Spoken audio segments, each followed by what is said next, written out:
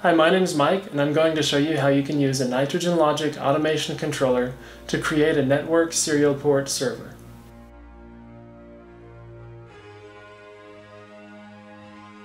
First, we will look at using a single serial port. You connect a USB serial adapter to the automation controller's USB port. Then you connect a serial device of your choice to the serial adapter. When working with a single serial adapter, the controller remembers its identity by its model name.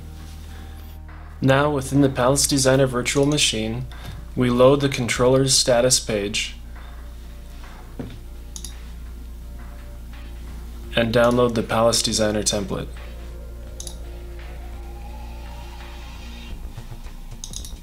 We will delete the USB to DMX output object since we want to use this as a serial port, and save this as a new file under our Palace Designs directory, allowing us to make changes and save them.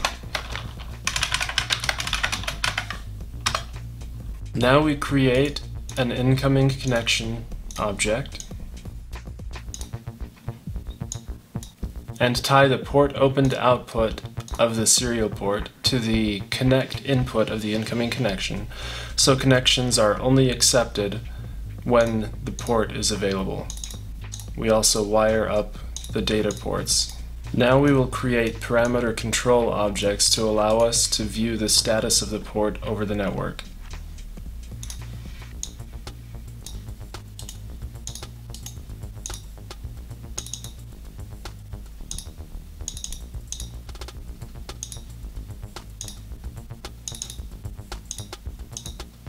Now let's give all of our objects meaningful names.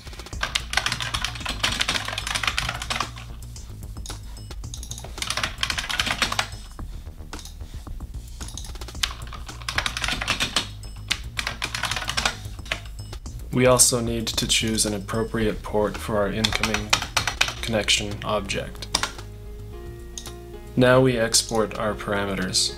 We will export the baud rate of the serial port, whether the port is opened, whether a client is connected, and the client connection state. Now let's save our work and upload it to the device.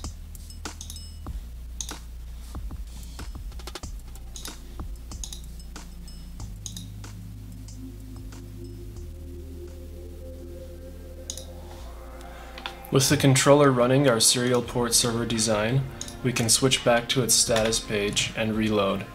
We can see our exported parameters for baud rate and port status. We will set the baud rate to 115/200. Now we test our single port serial server. Back on a PC, we open up 2 copies of the PuTTY terminal emulator software, one of which will connect to our serial port server on port 10,000, the other of which connects to a USB to serial adapter that is plugged into the PC.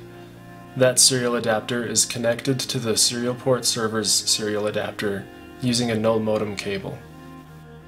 If you download PuTTY, make sure you get it from its official website. Since it's a popular application, lots of sites put up fake downloads that include malware or links to commercial software. The correct site is shown on the screen. So let's open our connections. First to our serial port, and also to our server. Switching back to our Palace Designer virtual machine, we can see that the client connected value is now 1, indicating that a client is connected to the serial port server. In order to facilitate our test, we will change some settings on our serial and network terminal interfaces. Turn on local line editing, local echo, and implicit carriage return in every line feed for both terminals. Now if we enter text into one of the terminals, it will appear on the other.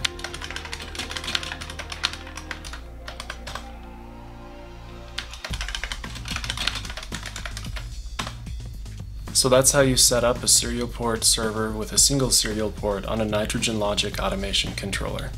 If we unplug our serial port adapter from the automation controller, because we attached the port opened output of the serial port to our network object, the client will be disconnected. We can verify this on our controller's status page. The port is no longer opened and the client is no longer connected.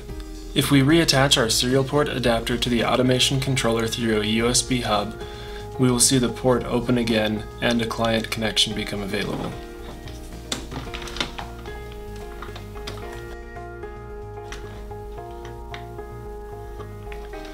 It doesn't matter which port we use.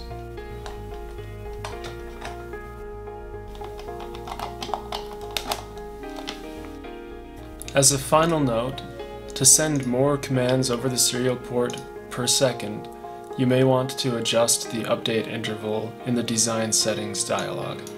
The controller processes one chunk of data per logic update cycle, so increasing the update rate allows you to send smaller chunks more often, reducing latency. This doesn't affect total throughput, as with the lower update rate, the data chunks will just be larger.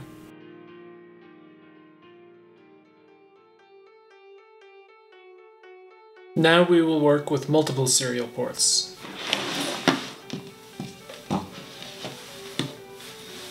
We have 5 USB serial adapters connected to a USB hub. We'll connect the USB hub to the controller's USB port.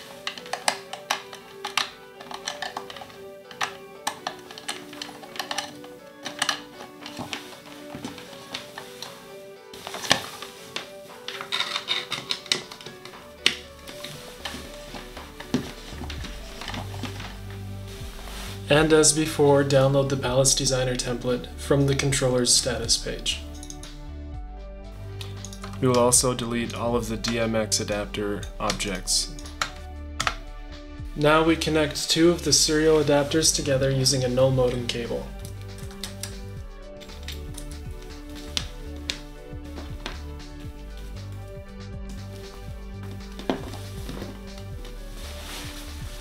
When working with multiple serial adapters, the controller remembers them by where they are connected. Notice that the serial port is identified by path rather than by ID, as was the case in the single port setup. So if a serial adapter is moved to a different port on the USB hub, it will not function. However, you can swap the positions of serial adapters and they will continue to work.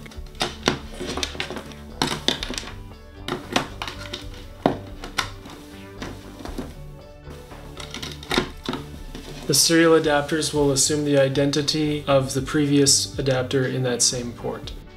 Now we will arrange the serial port objects on our canvas and create a similar structure to our single port demonstration for each of the serial ports. We also need to remember to assign a unique port for each incoming network connection object.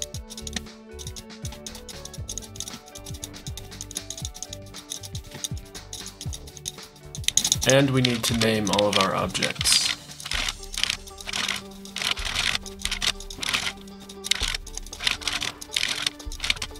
Let's save the design.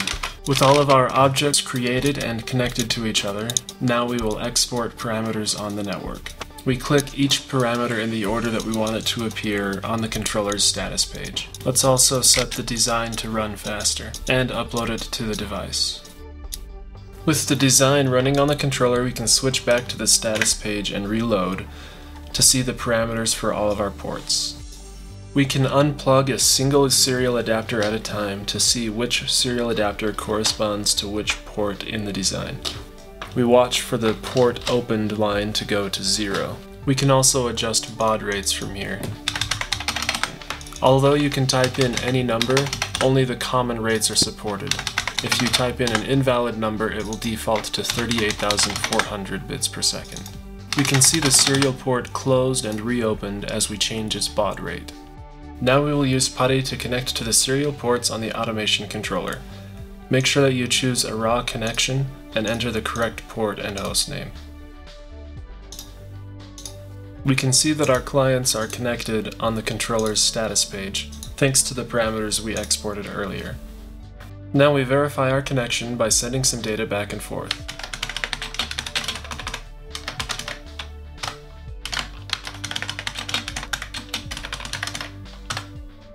If we unplug our USB serial adapters from the controller, we will lose our network connection. Since the serial adapters are identified by their connection rather than their model name or serial number, you can actually replace one of the adapters with a different brand of adapter as long as it's connected to the same USB port. Notice that all of the adapters are once again showing that their port is open and they are accepting connections.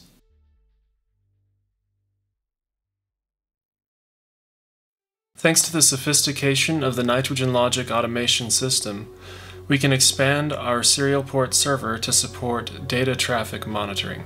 We do this by adding data length objects to check the length of each packet coming in and out of the serial port. We connect our length objects to the data ports of the connection and serial port and give them suitable names. Next, we add integer accumulators to monitor total traffic and moving average filters to monitor average traffic. Because we are running at 200 samples per second, 200 updates per second, we need to multiply the length of a data packet by 200 in order for our moving average filters to give us the average data rate per second. Let's also give names to all of our objects. It will also be useful to be able to reset the totals, so we will add a Boolean value plugin and set its input to momentary. Now we arrange our objects and make our connections.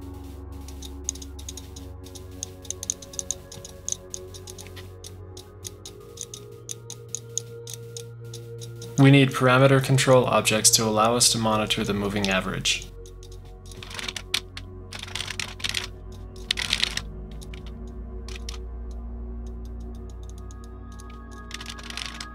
We want our average to work over 200 samples, which in our case is 1 full second.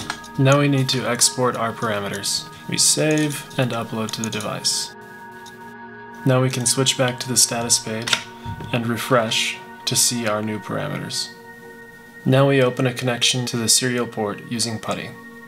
If we paste some data into the terminal, we will see the connection counts updated on our serial port server's status page. To show you that the rate is accurate, we can also just send a few bytes at a time.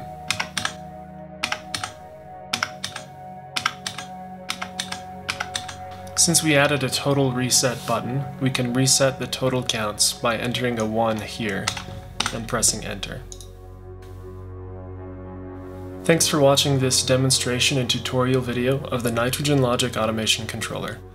You can find out more about the automation controller on the Nitrogen Logic website at nitrogenlogic.com. You can purchase your own controller by sending an inquiry using the Contact Us page. You can also keep up to date by subscribing to my personal blog at nitrogen.posterous.com.